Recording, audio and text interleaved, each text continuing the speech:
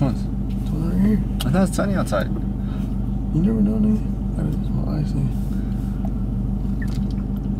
You can wear mine. Alright. What's up? Anyways. So, oh, sorry. I didn't mean to interrupt you. Sorry, my bad. Anyways, what's up, guys? Finally going E85 today. I've been, what, slacking? Yeah, big time. Kind of late to the party, but anyways, it's never too late to go E85. So right now we're gonna head to, where is it? Chick-fil-A. Huh? Yeah. So it's about an hour drive, especially with traffic. Right now it's 8:30 a.m. So we're gonna hit a lot of traffic. We're dropping off the car. We're dropping off the TC today, and then we're gonna have it.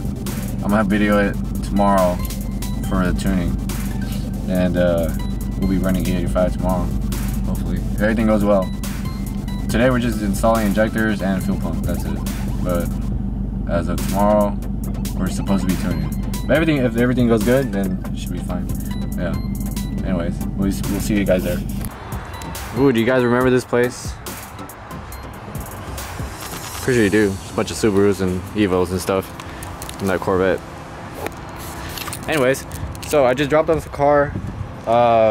So like I said before, they're going to be installing the fuel pumps and injectors all just today, and then tomorrow, which I'm going to come back, it's not going to be a separate video, but I'm going to come back tomorrow.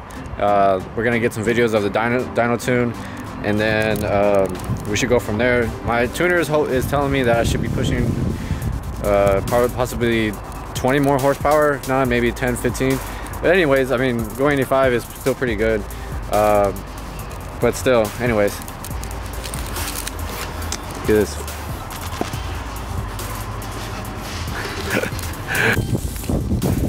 Alright, so we made it back. I had my dad drop me off. But we made it back. The next day, they installed the fuel pumps and the new injectors. Everything went well, a bit of complications, but so far everything's going good so far. Right now we're here, the car is getting tuned. I don't know if you can see it, I can't tell.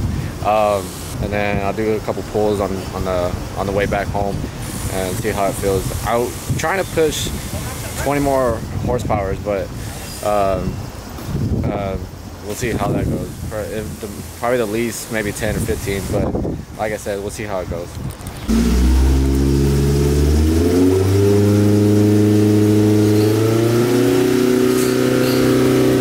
So we got the E85 in it.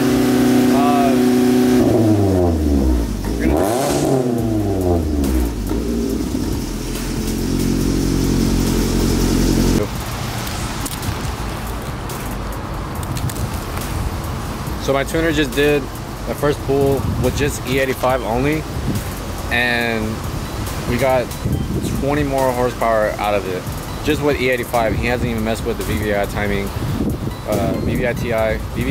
VVTi timing or anything like that. We're definitely hitting 200, and we're hoping to push at least 20 plus horsepower. But like I said, everything is going as planned. Making good power, especially with just E85 only. But I'll keep you guys updated with how it goes, and I'll show you guys the stats. So after editing the video, I realized that I did not explain what had happened afterwards.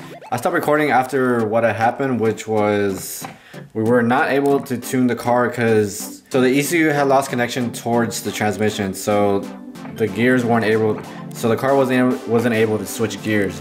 So with that being the case, I had to take it to Toyota to reset the ECU in order for the ECU could communicate with the transmission.